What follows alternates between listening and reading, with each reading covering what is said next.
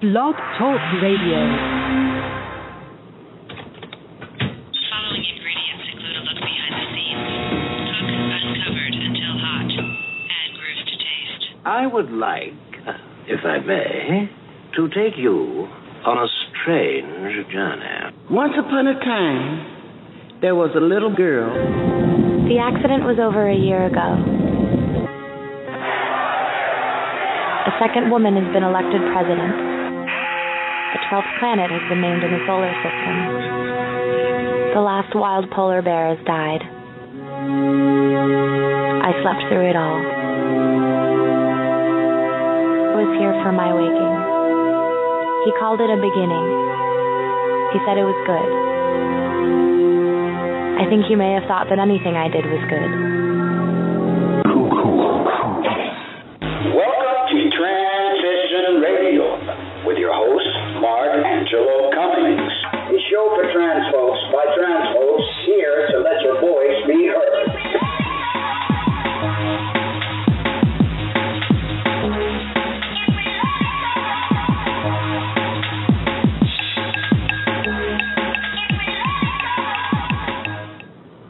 Well, good evening, everyone, and welcome to Transition Radio. My name is Misgendering, and I am your host for this evening.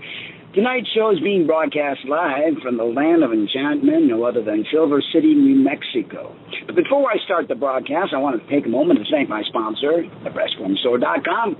Everything you could possibly imagine to enhance your feminization needs, and the fabulous Dr. Vartan Magdalosian. He's an amazing artist, a facial feminization specialist based out of Jupiter, Florida. Please visit the website and click on the banner. They'll take you directly to their website, and please support them and tell them Transition Radio sent you. I want to make a quick announcement before I get the actual show on the road. And remember, guys, you're welcome to call in. The number is 646-716-6895. Again, that's 646-716-6895. Got this email from a producer of the channel TLC. There is a show called Yes to the Dress. They actually saw one of the piece that Daily Mail did on us and were very inspired by the whole story, so they decided that they want to welcome transgender couples who are getting married to be part of their show. Now it reads, Yes to the Dress, Atlanta. I wanted to get the word out that we're happy to work with transgender engaged couples that may be on the hunt for that perfect wedding gown. It would be a pleasure and honor to share the love story in a positive and uplifting way, all while helping dreams come true by finding that bride, that perfect wedding dress. So please have anyone interested contact me to Brandy, that's BRANDY, at northsouth.tv. Again, that's Brandy, BRANDY, at northsouth.tv. Thank you for your time, and her number is area code 404-538-3094. Again, that's 404-538-3094. Kirshner North South Production, and her name is Brandy. So Elise, Jess, and I motivated this show to actually bring in transgender individuals who want to tie the knot and help the bride find that perfect dress. Well, tonight I'm going to be speaking about several issues that are a bit controversy as usual, but I like to get people to think outside the box.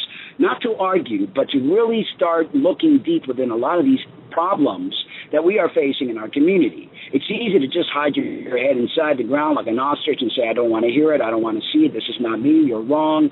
But you know what? The more and more I have interaction with transgender folks, the more and more I see that there are a lot more problems than just gender dysphoria. Now, there's nothing to be ashamed of. We have to realize that the reason we are the way we are is because there has been a sort of hormonal mix-up that happened during 8 weeks gestation in our mother's womb. There's been a neurological impairment that's set in due to whatever chemistry. You know, everyone has sometimes stress, sometimes it's medication, sometimes it's just the chemicals in the food and the air supply and the water that we're drinking. We don't know, but there is a massive exodus that's taken place.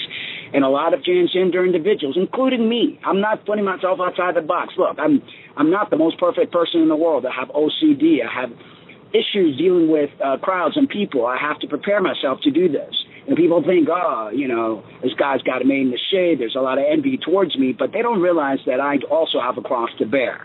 No one's perfect. But I truly believe, and I'm speaking from experience here, that us transgender individuals have a little bit more than just gender dysphoria.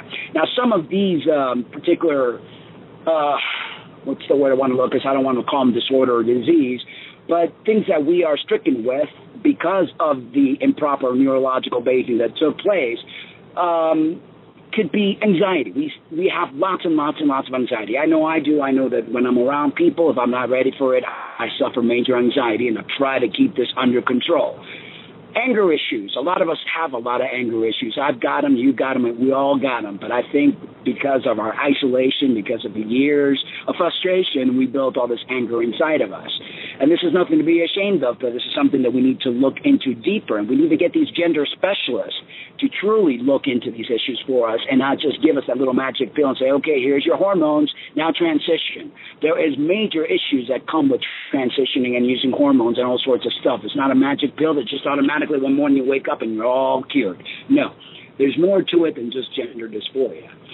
Needing approval. A lot of us in this community are constantly looking for approval, and we see it online, and we see the constant battles between one another, and I'm right and you're wrong.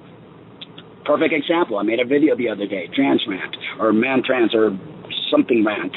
It's on my YouTube page, and I've got this guy from the Netherlands that, I have never in my lifetime heard somebody speak so, it's like a truck driver. Every other word he uses is the F word. And he tells me to shut up, and he tells me to go kill myself. Now, the only thing I could think of in being a medical professional and very, very well versed in the issues that this young man has been told this time and time again, go kill yourself.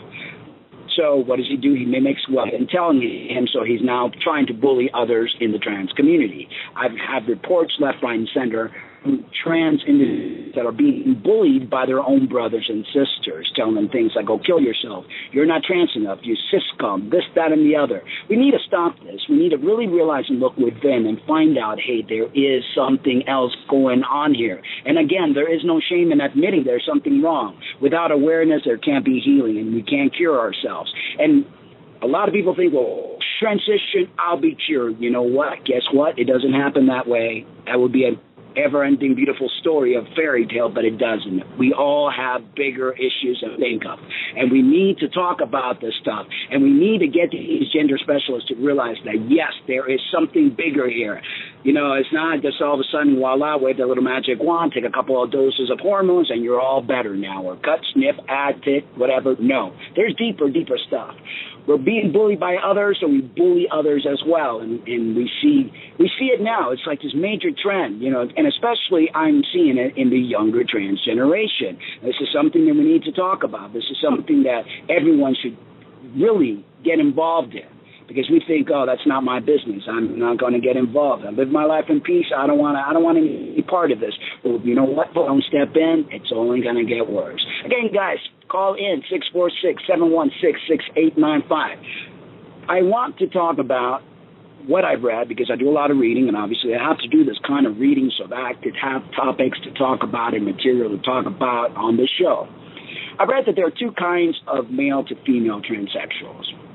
Now, I'm not the most authority on anything, so please interject at any time. Call in, share your experience, tell me I'm wrong, share what you believe. I think that's the way to growth as a community. That's the only way we're really going to actually expand our horizon. The two types are and I don't even know if I'm pronouncing this correctly, autogynephilic or autogynephilic or something like that. You're the nature, again, correct me, because I have no clue how it's pronounced. And there is the transsexualism and homosexual male to female. So there's two, I guess. One that is basically, the way I understand it, is into themselves dressing up as female, and they get pleasure out of this, and they hate men. Okay, pretty much what I've read and what I've seen, and a lot of the information that I'm basing this on is from Dr. Blanchard, and his followers believe all genophilics, bisexual and asexual transsexuals are what he calls cross-dreamers, which means they get sexually turned on by the thought of being a woman. Now, I know a lot of you might say that's BS, blah, blah, but, obviously there have been studies done on this. And, there is no shame in that. I mean, we as humans, we have all sorts of attractions, fetishes, desires. You know, some people really get off on eating food and they eat so much that they gain weight.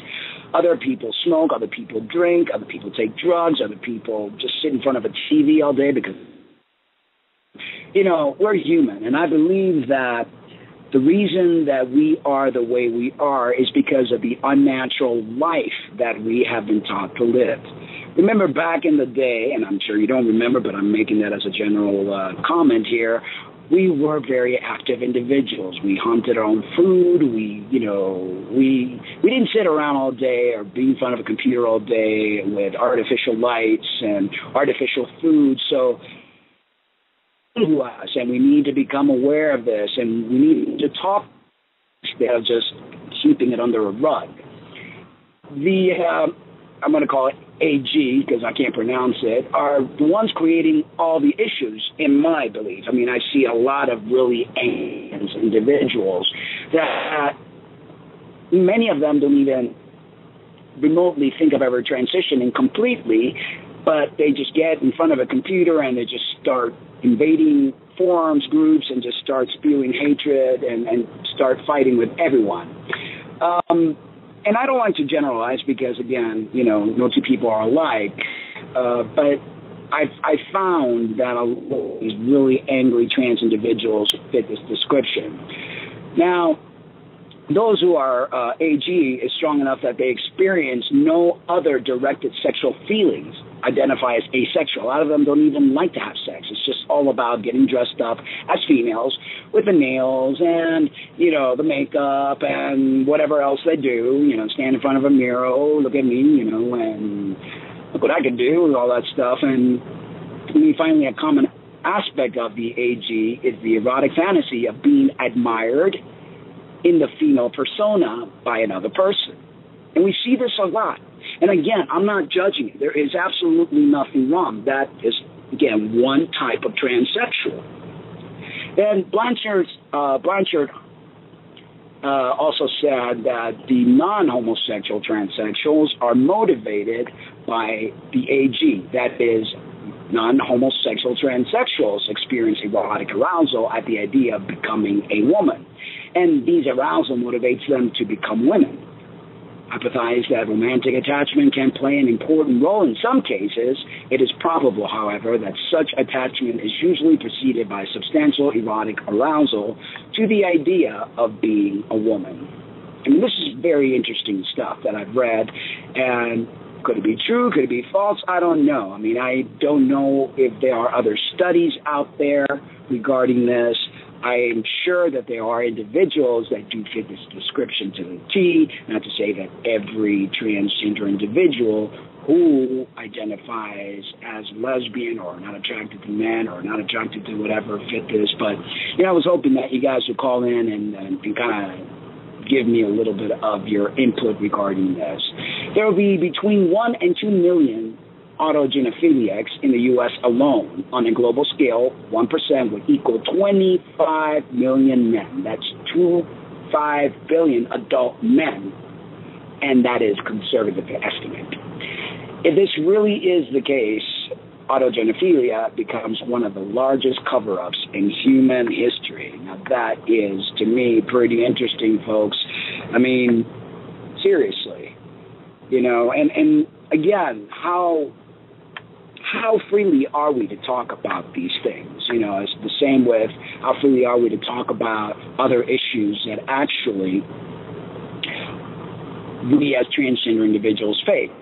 And not to say, I hate this word, cisgender individuals don't suffer from all these other things, anxiety, anger issues, needing approval. I think humanity in general does. But I find that in the trans community, we are being faced with a lot of this stuff. And I think we need to help one another instead of destroying one another the way that I see it done online, the way I see it done. I've been attacked personally because I tend to bring controversial topics to the table. And I believe that it's very important to do this because without discussion, there can never be any type of growth. It's like right now, I'm opening this up to everyone so that you can call in and discuss the matter, but no, instead, people just rather want to put the shows up on YouTube and sit there and just totally attack me, and there's no humanized conversation, which is what I'm trying to create here, folks. I'm trying for people to grow and learn about themselves. I find that many transgender individuals really do not know one single thing about themselves, and that's pretty sad because you figure we go to these gender specialists to help figure things out for us. You know, I see what's happening now that you go to the gender specialist and you tell the gender specialist what they want to hear. And it's almost like a game so that you get your letter so that you can go on hormones, so you can go get your surgeries. But are we really looking into the deep issues that we're facing? Now, we could say, well, the deep issues that we're facing stems from being transgender, from not being able to express ourselves. But that could be the kind of theory, like who came first, the chicken or the egg? I think, as I mentioned in the beginning of the show, it has a lot to do with the neurological bathing that took place, chemicals that irritated our nervous system that creates a lot of these problems. I know a lot of trans individuals who suffer dramatically from, attention deficit disorder, obsessive compulsive behavior. We suffer from anxiety, not being able to handle stress, frustration. We get frustrated very easily. Many of us are also in the spectrum of autism, which is, I've had shows about that in the past, and I've actually had a guest, Jack Ory, who is also autistic and does things to try to help the brothers and sisters with the same issue. I once had a show that talked about, I think, pretty much is 50-50 MTF and FTM who are in the spectrum of either Asperger or some form of autism. And this kind of makes it hard for us to actually interact with people freely. I know that I almost have to do a little ritual to be able to be around people, and I have to be ready for that. I can't always find myself easily to be able to interact and socialize. And I find that that's something that has been with me since I was a child. It didn't go away after transition. My OCD didn't go away after transition. So that's what I'm trying to tell a lot of the younger folks. A lot of them say, well, I just want to die. The worst thing in the world is not feeling comfortable in my body. And you know what? There are many, many other worse things in life. I understand that that's what's worse for you now because that's where you're at. But I can guarantee you that after you transition and you feel totally aligned, for those of you who get the full SRS or not, those issues are still going to be there. Trust me. I've transitioned back in 2003, and things are still here, folks. They have not unfortunately, I look in the mirror and I like what I see, but this is not about anything. This is a lot to do with internal that we need to work through. And I think the gender specialists need to get on board with this, because a happy transition is not just about cosmetics. It's not just about hormones. It's not just about getting your ID changed. A happy transition is dealing with a lot of the problems that we are being faced with. Now, I want to talk a little bit about misgendering. And I find a lot of things on Facebook that people get all upset because, again, if you want to be considered a female, they sir you. If you want to be considered a male, they mem you. And I believe, in my opinion, we have to actually have a little compassion for the world. We have to also realize that if what the person sees is the gender that you're trying to get away from, and you still have remnants of that gender, it's not their fault. We can't get upset at them.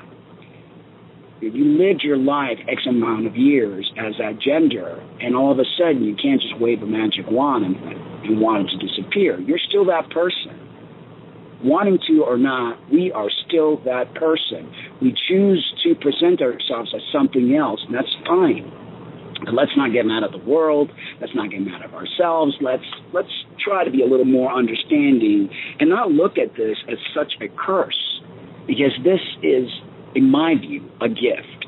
We have been given the gift to walk life on both sides of the fence, create a beautiful journey. Take this and say, oh my God, this is the worst thing in the world, like many of the trans people that have interaction online say, you know, they'd rather be dead, they'd rather get... And I'm saying, oh my God, forgive them, fathers, for they know not what they say. And I'm not religious, but I mean, that's how I feel, you know. And it's sad because there are more to life. There is more to life than just gender. You know, another famous line is, I was born in the wrong body. And you know what? I used that line too when I first transitioned. As the years progressed, I realized, no, I was not born in the wrong body. There was nothing wrong with my body. There was nothing wrong with me. I just chose to transition. I just chose to make myself feel more comfortable in my expression. You know, I was for 37 years of my life, and I'm still a female. I just transitioned to look and feel my masculine side so I could have that balance between my yin and my yang. Now, many of you may not agree with me, and that's okay. I'm not, you know, this is not about who's wrong and who's right, you know, being accused of creating false information. We all have our stories, and we all have the way we feel. And it's important to have acceptance. It's important to have self-love, because all you're doing is destroying yourself and those around you. I'm not the enemy, folks. I'm here to kind of be the devil's advocate, to help people realize certain things, you know. And again, I just wish many of you would communicate without arguing, would express yourselves without throwing mud or slinging mud all over the place, which is what I see that happens a lot in the community. Okay, we got 8 minutes left, and I'm going to talk a little bit about a subject that has nothing to do with being transgender, which I'm also going to start doing, gearing the show towards other things besides trans issues. Many of you may not be aware, and many of you may think, well, it's species, but there is talk about that we're going to get chipped. You know, it's not, that's the stuff I have read and inspired from the time that I was little. I mean, there's cameras everywhere. They've changed our IDs, that our IDs and passports have a chip in them. A system where they can track you, your computer, everything. I mean, there's no, really, we have no privacy whatsoever. Now, you say, well, what would be the gain of this RFID chip? Well, if the government does not want to lose control, and you're seeing that more and more people are getting antsy, and we're on the verge of a revolution, what would be the best way to control your cattle? Yeah, because that's what we are, literally, cattle. You know, you're given a birth certificate and a Social Security when you're born. You know, the corporation are tagging their cattle. But they can't really keep track of you with your Social Security, you know, or your birth certificate, so they have to do something to make sure they keep their cattle in line. And what best way would that be than to put an RFID chip in you so they could track you? They could even go as far as eliminating all sorts of currency, and through this chip, that's how you get paid, and that's how you pay for everything. In a way that they would justify that, it'll be a lot easier to keep the illegals away, because that's what they're using. You know, oh, people bad from the border crossing over. We've got to have a way of controlling this so they can't come here, or they won't be able to come here because they won't be able to eat because they won't have a chip. But you Americans will be able to eat with your chip, and you'll be able to get paid through this chip. What better plan? I know it sounds crazy. I know it may sound bizarre. But you know what? It's not that far-fetched.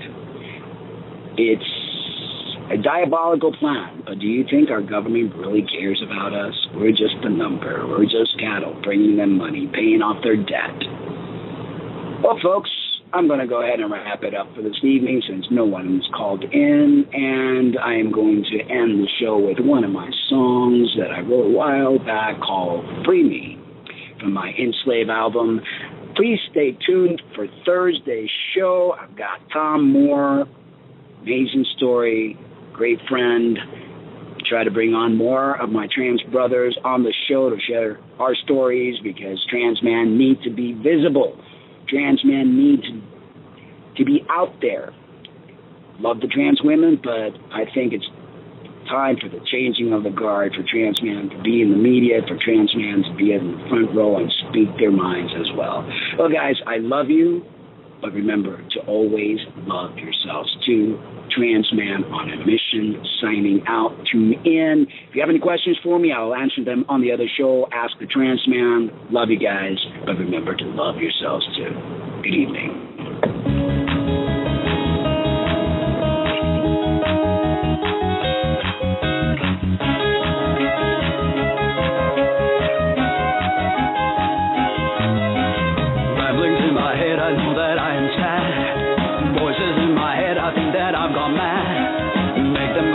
Before my head explodes, do you hear them too, or is it just a joke?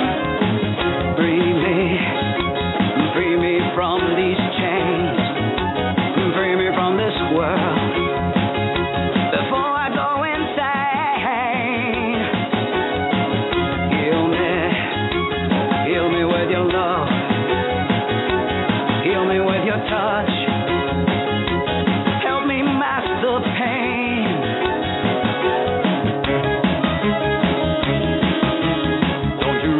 Like others have before, I will be alright, just give me time, that's all. Look, this little pill can help me master pain.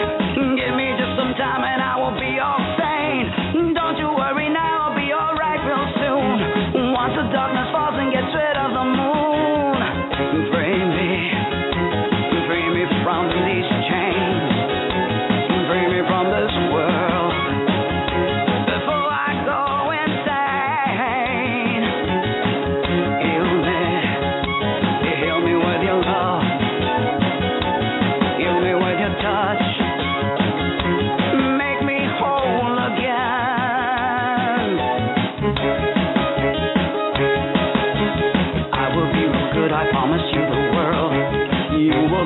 Like never have before. Give you all the gifts and things you want tonight.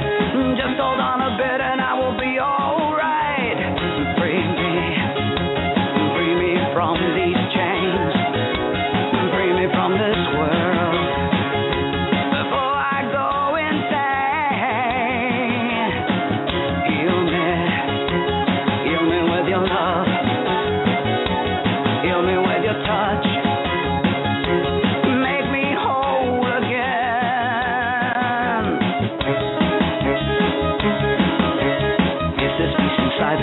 My girl, don't you worry now, we'll keep unlocked indoors. Throw away the key so he can't hurt no one.